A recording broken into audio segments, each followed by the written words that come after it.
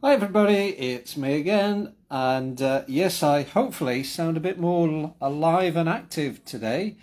Yes, being back on the ward was definitely better, because I think I had some sleep last night. I even fitted a dream in as well. I won't tell you what that was about, but things are definitely looking good. I've still got only that monitor and things that I have to carry around. It's a bit of a pain when you go to the toilet.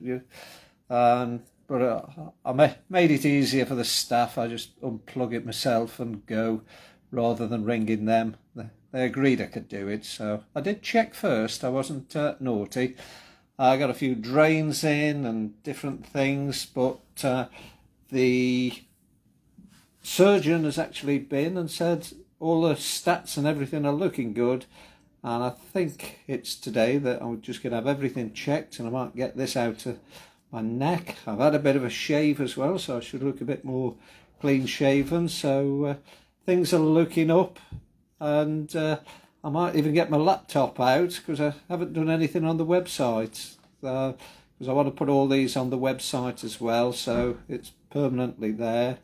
And so we're on day 4 now of operation. So Operation Friday, it was Saturday in the ICU, Sunday in the ICU, and yesterday,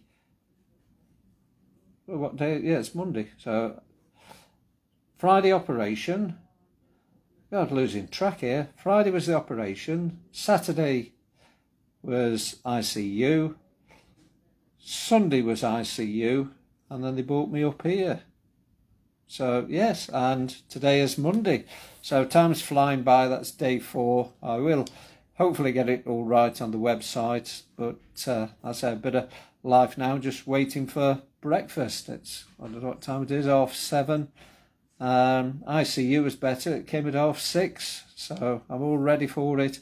Exercises, more physio, and just getting stronger. So see you all soon, and I might do another one later. Dan's coming to visit me today, so she can see what it's all about. So just hope I'm not in the x-ray when she comes. So right, I'm going to close that down, otherwise sorry, I moved. Otherwise I'll just keep waffling on.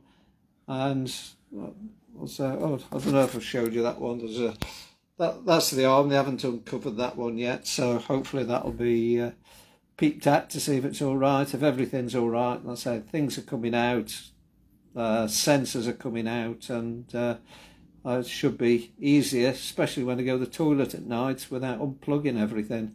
So that's it. I'm going to leave it. Have a good day wherever you are, and here looking out the window, it's raining, so I've just got to get strong. And there's a possibility I might even come out early. So I'm doing all the physio.